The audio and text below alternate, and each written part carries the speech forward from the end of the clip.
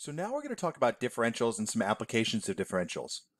So the differential refers to the independent variable dx in the equation dy equals f prime of x dx, where both dy is the dependent variable and both x and dx where dy is the dependent variable for both x and dx, okay, who are both your independent variables. Dx refers to the instantaneous change in x, and dy is going to be the change in y that corresponds to dx. And the whole point of a differential is, again, it's going to be an approximation. Like the linear approximations or linearizations, this is an approximation. It's going to be an approximation for the change in y between two values for a function, okay? So we're going to have to also introduce some other notation. So related to this is the function delta y equals f of x plus delta x minus f of x, where delta y is the change in y, and then delta x is going to be the change in x. And you're going to see this kind of notation around a lot too.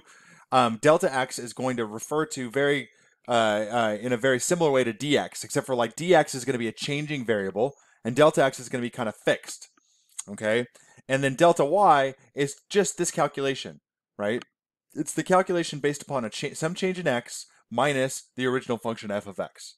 So dy is an estimation for delta y, and as delta x gets smaller, dy is going to become a better and better approximation for delta y. For example, let's compare the values for delta y and dy for y equals f of x equals x squared minus 7, from 2 to 2.05 and 2 to 2.01. So first thing that I want to do is, we'll do first for 2 to 2.05, okay? So I'm going to find the differential. Well, first I actually want to figure out what my delta x is and what my dx is going to be. So recall that delta y is going to equal f of x plus delta x, okay, minus f of x. All right. So we need to figure out what delta x is, but you can see what delta x is by just comparing 2 and 2.05. The difference, so delta x is the difference in our y's. So that's going to end up being, you can see it's going to be 0.05. So that's delta x. And that actually is going to end up equaling dx. Delta x equals dx, which equals 0.05 in this first instance. Okay? All right, so now delta y is going to equal f of 2.05 minus f of 2. Okay, and we can go in and calculate that. And that ends up equaling 0.2025. Great. Now, our dy is going to equal, it'll be the derivative of x squared minus 7, so that's going to be 2x, okay, dx. We'll plug in our x, so our x is at 2, okay? So this is going to be dy equals 2 times 2, right, because that's our original value. That's going to be our x, 2 times 2 times 0.05, okay? And that'll end up equaling 0.2. So that's our first estimation. Let's do that again, okay?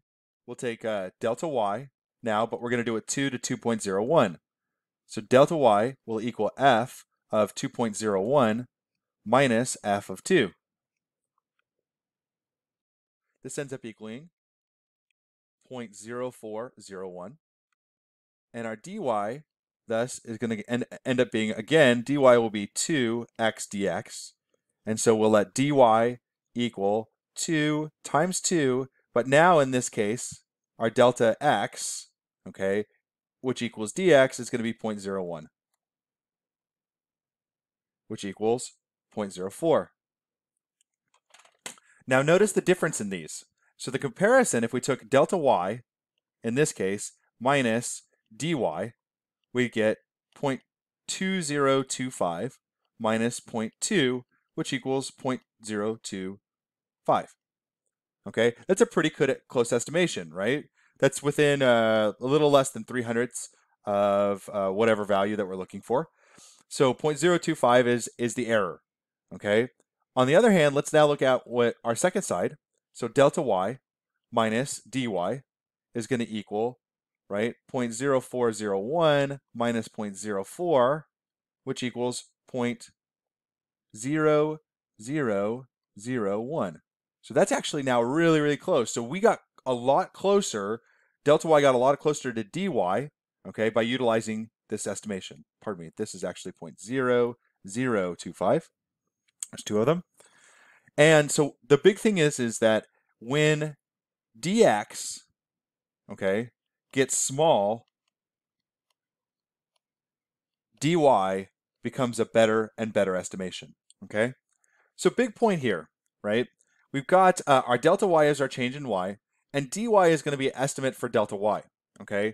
All dy is dy is equal to the derivative of our function times dx, okay? And dx is the difference between, and delta x are both the difference between our two values. Like in this case, 2 and 2.05, it would be a 0.05, okay? And so that is, like here, that dx, right? And that's how we utilize dx, and we compare it between dx and delta y, right? Kind of giving us a sense that dy is that estimation. So let's say, for example, you're an engineer and you want to figure out the radius of a circular disk is 24 centimeters with a maximum error and measurement of 0.2 centimeters. Use differentials to calculate the maximum error and the calculated error of the disk. Okay, so what we want to get here is a couple of things. One is that our x value, okay, is our radius. We'll call it r, right? Is going to equal, so x will equal r is going to be 24 centimeters. That's going to be the size of the disk. And our maximum error of measurement for the radius, so our dr is going to be 0.2. Okay, now we're going to use differentials to calculate the maximum error and the calculated error of the disk. So we need an f, okay? And that should be in the area of the disk. So we just need that our f of r, okay, which, right, is our area, A, is going to equal pi r squared. So our differential, call it dA, is going to equal 2 pi r dr. Okay, that's all it is. That's all we're dealing with. And so consequently, what we get now is we get that dA, our error is going to be 2 times pi times 0.2, excuse me, 2 times pi times 24 times 0.2. And so consequently, that's going to give me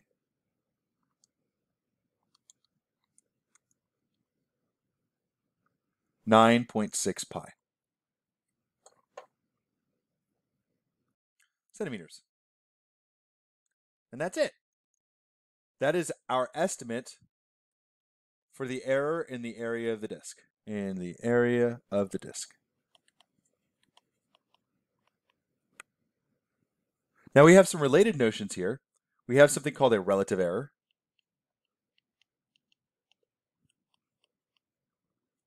And the relative error is the amount of error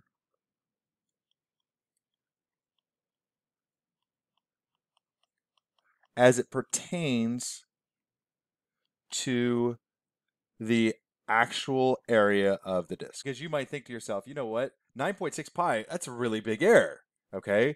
Well, this is going to end up being dA over A, okay? And any relative error is actually going to be computed in a very similar way. We're going to actually take the differential, we'll divide it by the total, okay? So this is going to be 9.6 pi divided by, okay, pi times 24 squared, because that's pi r squared. And this ends up giving us 0.01667.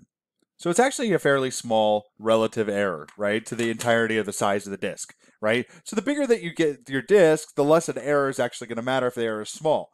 The bigger the error gets, obviously, the bigger that relative error is going to be because it's going to be the numerator, okay? But that's basically what a relative error is. It's like, let's make a comparison to something that is, concrete or that we know about, all right? And in fact, that's generally what it means to be relative. So thus, we also end up with this idea of the percentage error, and that's basically just, in fact, it's the relative error written as a percentage. So that ends up being, in this case, 1.667%. Okay? So that's how we utilize the differential to do estimation. Basically, it will say, okay, well, we want to figure out what's the relative error on some object that we know that we have a function for that object? All we've got to do is utilize the differential, okay, to find that error, right? And then we have this idea of a relative error, which is a comparison of the error that we found divided by the whole value for whatever object that we're looking at, right? Whether it be an area or a volume or some kind of cost, whatever it is, it's in relation to the value for the actual function at the point. Okay, so this completes the lesson on differentials. They're they're pretty easy once you really get used to using them and get used to some of the definitions and the language that is used around them. Okay, all right.